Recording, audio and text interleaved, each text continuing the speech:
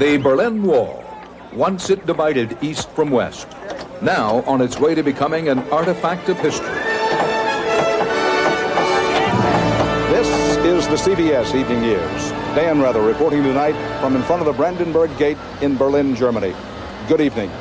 These are the sights and sounds of the continuing celebration of Germans about the symbolic, not the literal, at least not yet, but the symbolic tearing down of the Berlin Wall. If you were here, the feeling that you would feel is a kind of combination 4th of July and Thanksgiving Day. But it's impossible to completely describe how deeply Germans feel about what's happened here. Now, East German border guards tonight were literally tearing down portions of the wall itself, not the whole wall, but portions of the wall, to make it easier for East Germans to come into West Berlin. And as the joyous hordes of Berliners were still streaming through the wall, the East German Communist government said they can come and go permanently. They can come into West Berlin, have a look, and then come back home again, with no special documents required.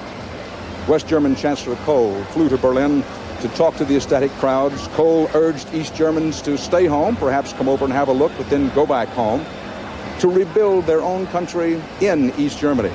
But Kohl also held out the promise of eventual German reunification, of eventually Germany again becoming one. At the same time, the firestorm of change hit yet another hardline communist state. The party leader in Bulgaria, Tudor Zhikov, suddenly resigned after 35 years of Bulgarian power. But the eyes of the world, with every reason, are riveted here tonight at the wall. Until yesterday, the wall was a symbol of Cold War fear and loathing. Tonight, it's the scene for a celebration of freedom, peace, and love.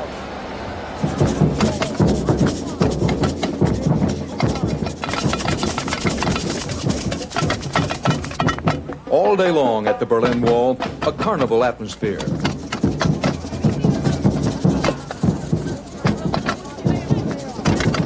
Drums and champagne. Toasts to the end of an era. It's the most happy day for me in my life. In Berlin, this is definitely the in place to be. The sights and sounds, all the joy and the history in front of the Brandenburg Gate, with West Berliners partying literally on top of the Berlin Wall in front of the gate.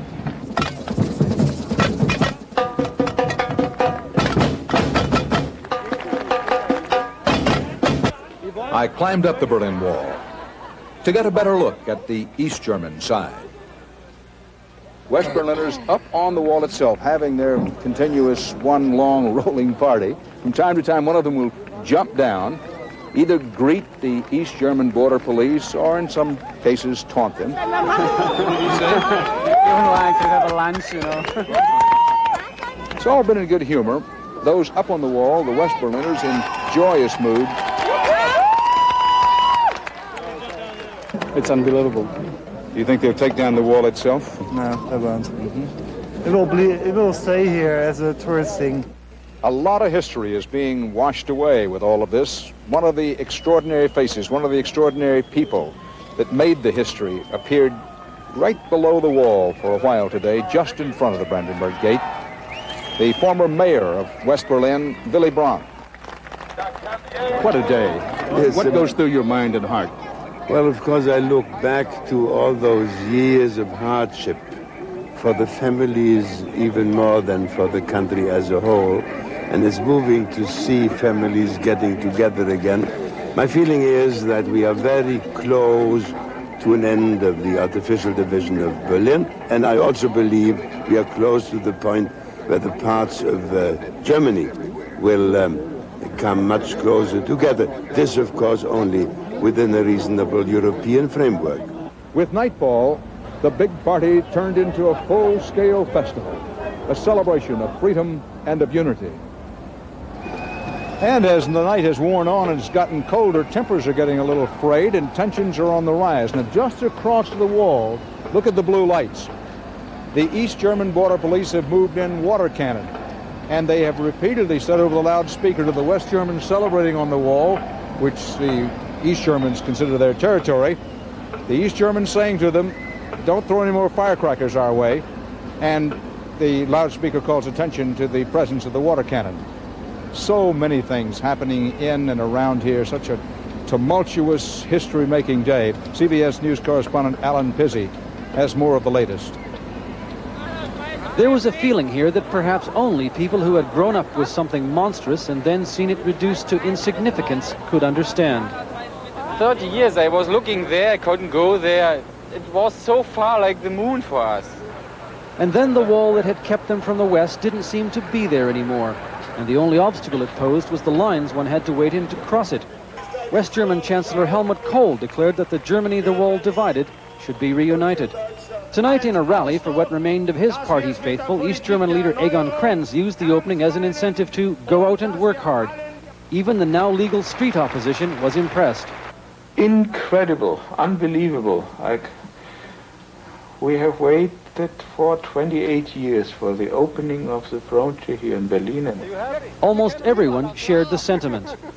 To return to the old ways would be impossible now, one opposition leader said. This state will never be the same again. The day after the wall opened, it was a state near euphoria. But it didn't take East Berliners long to take advantage of their sudden good fortune. We are so happy. Almost everyone seemed to be heading west. These three workmen said they were going to breakfast. Border guards with a well-deserved reputation for being cold and unhelpful handed out white cards, instant visas for people who used to have to wait months, even years, to leave their country legally. This is only the stamp, and now you can go around the world. That is our free sign. In many cases, the border guards just glanced at identity documents. But mistrust of the government is ingrained here, and not everyone expects it to stay so easy. Passport photo offices did a brisk business for those who want to be completely legal. All the people don't know what to do when this day is after. But they did know what to do with what came at the end of the day. As dusk fell, the line at Checkpoint Charlie was 3 wide and half a mile long, and haste was the order of the day. More border crossings are to be opened tomorrow. Some West Germans who couldn't wait that long tried to jump across at the Brandenburg Gate. In the old days, they might have been shot. Alan Pizzi, CBS News, East Berlin. You know, for many Berliners, this was literally the greatest day of their lives. Along with other CBS News correspondents, Eric Ingberg has been out with some of the people today. Eric? Dan, at countless border checkpoints today, this very big geopolitical story turned into a very human story. Crowds of West Berliners gathered spontaneously to welcome the parade of nearly identical, small, drab, communist-built cars, carrying smiling East Berliners. Many had not seen this half of the city for 28 years. How do you feel? What are your feelings about coming? Super. A woman looked forward to seeing her mother for the first time in 18 years. For many, the first stop was the bank to pick up a cash gift from the West German government, about $50 officially, but worth far more than that on the East Berlin black market. Others, like the Will family, headed straight to renew friendships disrupted by the city's forced division. I'm happy. I am happy. Guess who's in town phone calls were the order of the day in West Berlin. Harold Will, an East Berlin restaurant manager, was just 9 years old when the wall went up. He has not been in West Berlin since. He is now like a tourist here, navigating by map, bewildered by the subway. The Wills are going to see Iris Schultz, a friend they have not seen since she left East Berlin 5 years ago. East met West with hugs all across this city today. The Wills say they intend to continue living in East Berlin, Dan, and in fact they say that the opening of the border is one reason why they don't have to move now, because they'll be able to travel freely between the two cities. So in that sense, the new East German communist government gets what it wants. In one sense, but I think in the short range. Events of the past 24 hours have shown that the emotions that have been set loose are very raw. You can see it at the checkpoints. You can see it here tonight. And I think the communist leaders of East Germany have to be wondering this evening at what stage they might be able to halt these events that have been set loose, or whether they're controllable at all. Thanks, Eric.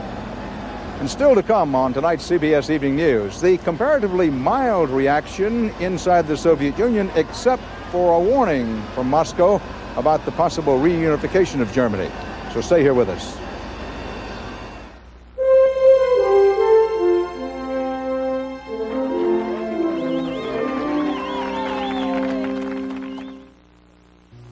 I just did something incredible. 5 minutes ago, I had gray hair, but now I don't. And this is what did it. New Option Instant from Clairol. The advanced way to get rid of the gray. Option Instant for men is different. With theirs, you have to pour and mix ingredients, but Option's the advanced way. All you need is this. It's so easy. And only 5 minutes later, your natural-looking color's back.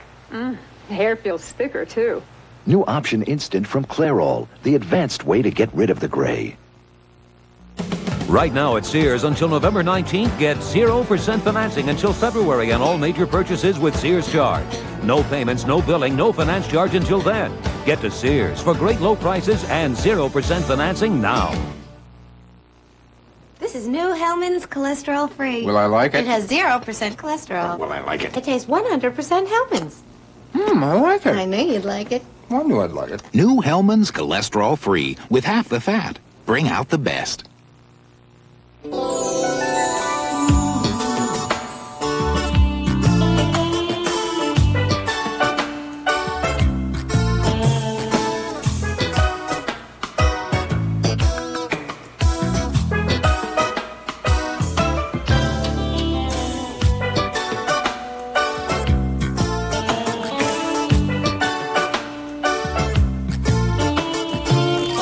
Special K. Lose the fat. The Soviet Union today praised East Germany for opening its borders, but Moscow cautioned West Germany against trying to move too far too fast on the question of reunification. Peter Van Sant has our report from Moscow. You'd think the end of the Iron Curtain would be the ultimate Soviet nightmare. But under Mikhail Gorbachev, the tanks will not roll. The Soviets say they approve of East Germany's open border. DDR is doing something to stabilize the situation. They opened the border, which is stabilizing the situation. Well, it's a historical moment, of course. We hope it's for the best. The relaxed Soviet reaction reflects Gorbachev's tolerance of reform and his campaign to portray the Soviet Union as a member of the European community.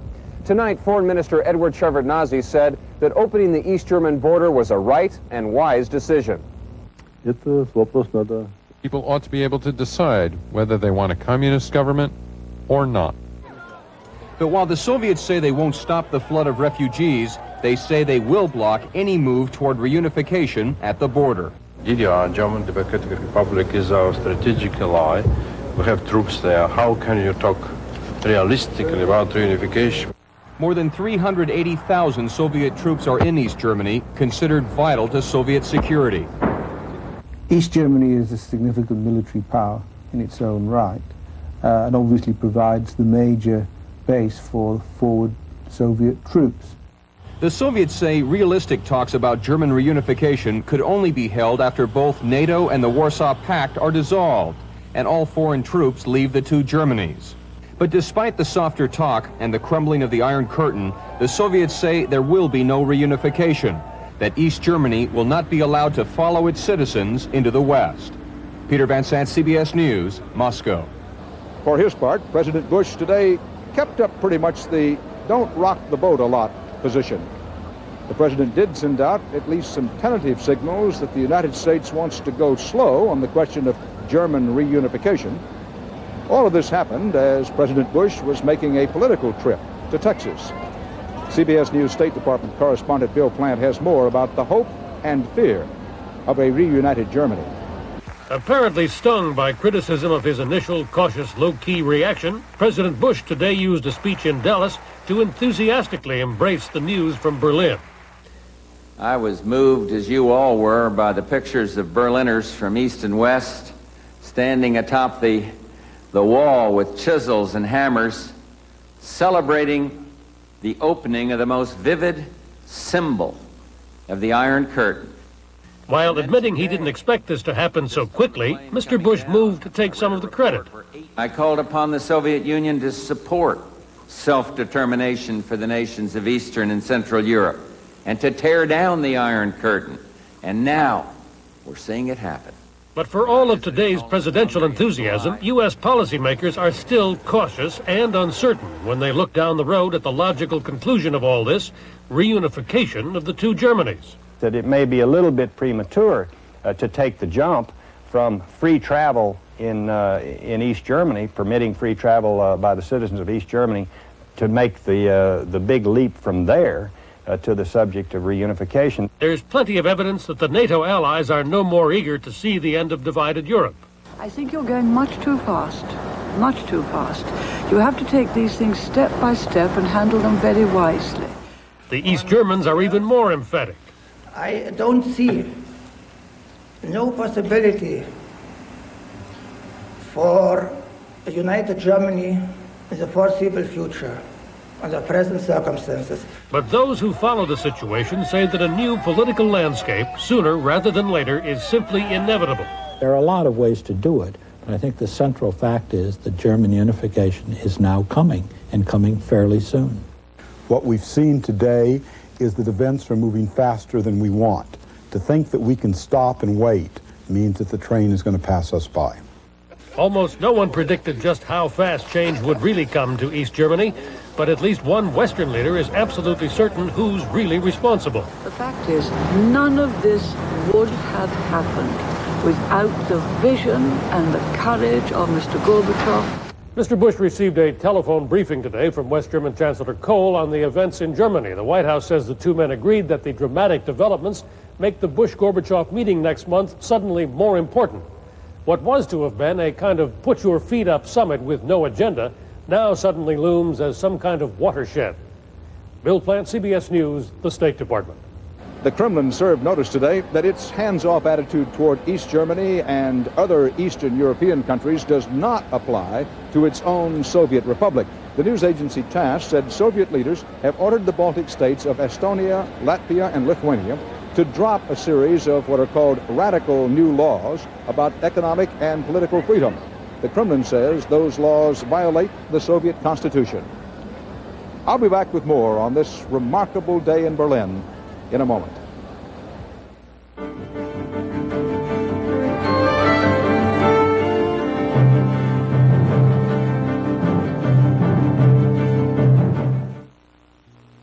If you think oat bran cereals are the way to go for overall nutrition, we're about to turn the tables on you. A leading consumer magazine just rated Nabisco shredded wheat ahead of all the leading oat bran cereals in nutritional value. That's how much fiber, protein, vitamins, and minerals per calorie we have, and how little sugar and fat. Gee, thanks. And that should turn your ideas about nutrition around to Nabisco shredded wheat. Recognize that skyline? There's only one place in the world looks like that. Manhattan. Where the air's clean, the living's easy, and the food's great. Every time I'm in Manhattan, I order my personal favorite, the New York Strip. Delicious. Manhattan's known for its famous restaurants, so be sure to try all three. Beef, real food, Manhattan, Montana. Butter starts like this, but can end up like this. So now there's all-natural Butter Buds. It has the same flavor as this, with no cholesterol and virtually no fat.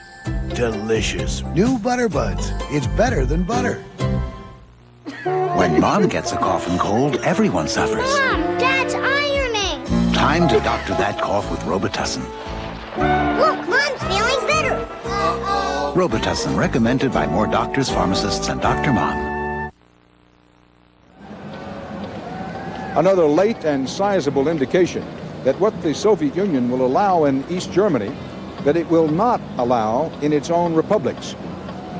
Word comes in that the Soviet Republic of Moldavia has seen troops and police fighting with anti-government protesters. Protesters today demanding more freedom from Kremlin rule.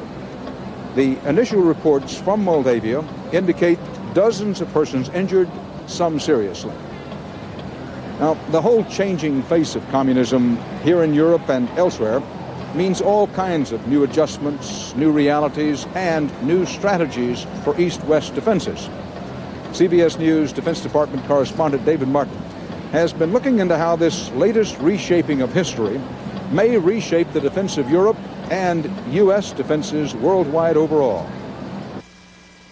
The border between East and West Germany, a no-man's land patrolled by American troops alert to any signs of movement on the other side. Now that it is an open border, must it still be guarded? That is only the first in an endless series of questions about the military impact of political events in Central Europe. Questions which have enormous consequences for the Pentagon, questions which the Secretary of Defense is only beginning to grapple with. Right now, my biggest commitment in terms of troops is the requirement to have 10 divisions in Europe within 10 days of a decision to mobilize. And if you take away that requirement, and we can, in fact, reduce the amount of money we have to spend on those forces. For 40 years, the threat of Soviet tanks rolling across the plains of Europe has driven American strategy and spending. Roughly half the $300 billion Pentagon budget goes to the defense of Europe. Those days now seem numbered. It's becoming politically anachronistic to spend this much money and allocate this much manpower and talent and national treasure to this enterprise when the prospect of premeditated aggression on either side is so low. There's still going to be armies in Europe on their side and ours, but at vastly reduced levels. Many things could still go wrong. The NATO alliance may have won the Cold War, but it could founder on peace. We always have had isolationist sentiment expressed in the United States. I hope it certainly will not prevail, because not only is it wrong at any time, but it's particularly dangerous now, because what's happening now is the result of American and NATO military strength and unity. Tomorrow in Norfolk, the supercarrier Lincoln will be commissioned, a $3 billion warship ordered at the start of the Reagan defense buildup to counter the Soviet threat.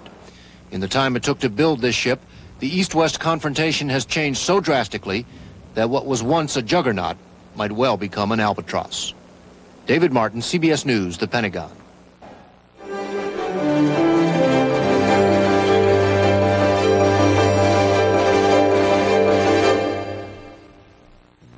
I think that the future is so fascinating and so interesting for me. I feel blessed. I'm far less pressured as I get older than when I was young. As far as having aches and pains, I'm no different than anyone else. Yes, I do have my share. And it's those times that I use Bufferin. Bufferin, my brand of aspirin, is different than plain aspirin. It has buffers that make it gentler to your stomach. Bufferin, so you can do the things you want to do. Those human rights to which this nation has always been committed. Extremism in the defense of liberty is no vice. Peace now, peace now, peace. We're not going to try to control what our people read and say and think. You commit yourself to the principles of God.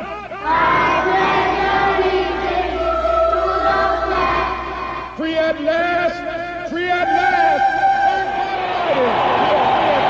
The freedom to say and think what we believe, to express our individuality and diversity. That's our birthright, and it's ensured by this document. Join us and the National Archives in celebrating the 200th anniversary of the Bill of Rights.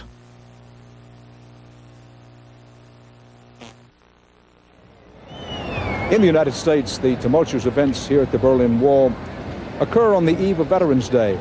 They also, as Bruce Morton reminds us, are the latest chapter in the annals of a remarkable year. Veterans marched today. They came home, many of them, from a war which left Europe divided by an Iron Curtain. Good guys in the West, bad guys in the East. Blood and iron ruled behind the curtain. Hungary rose in 1956 and fell to Soviet tanks. Czechoslovakia rose in 1968 and fell to Soviet tanks. In Berlin, the communists built a wall to lock their people in. But this year, just this short, astounding year, everything changed. Hungary, May. Imre Nagy, who led that 1956 uprising, is acclaimed, reburied with honor. Poland, June, the once illegal Union Solidarity clobbers the communists in parliamentary elections. Poland, August, Solidarity names a prime minister, forms a government. Most of the members have done time in communist jails. I am free. I am here, yes. Wonderful, wonderful. Hungary, September, troops dismantled the barbed wire on the Austrian border. East Germans pour through the gap to freedom.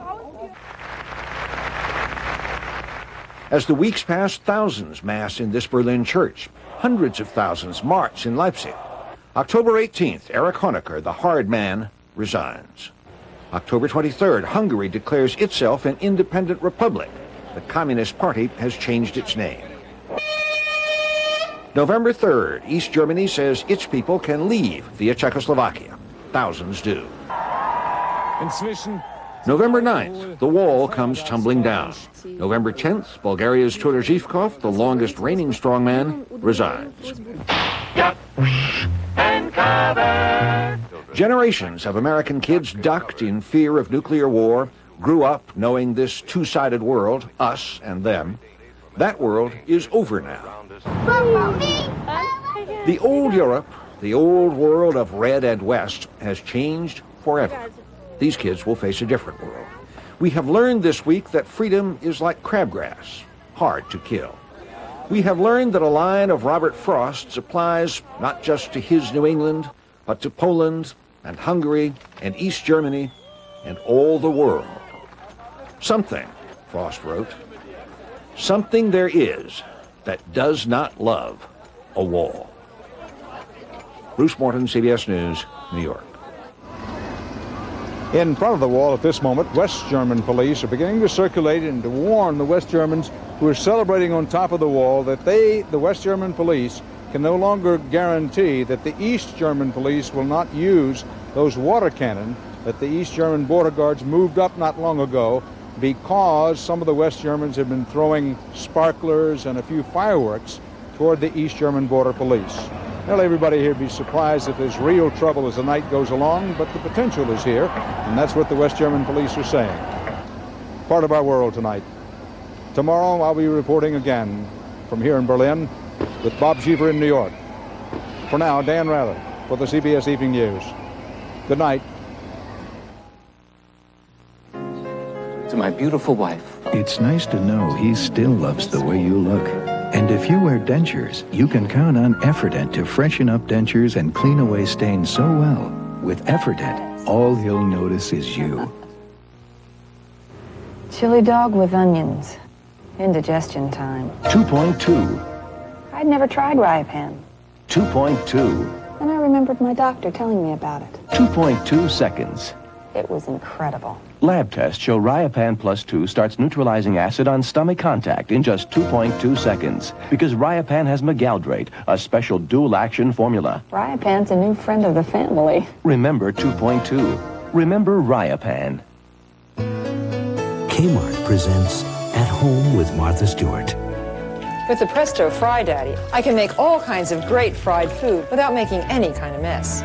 Make your house a home with a Presto Fry Daddy from Kmart. If you think the new Honda Accord Coupe looks good on television, you should see it on the road.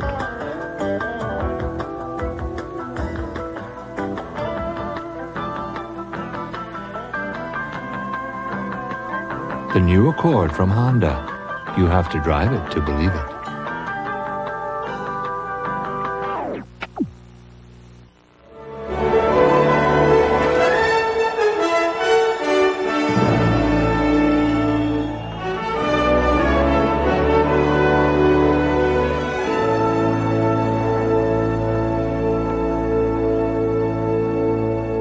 This is CBS.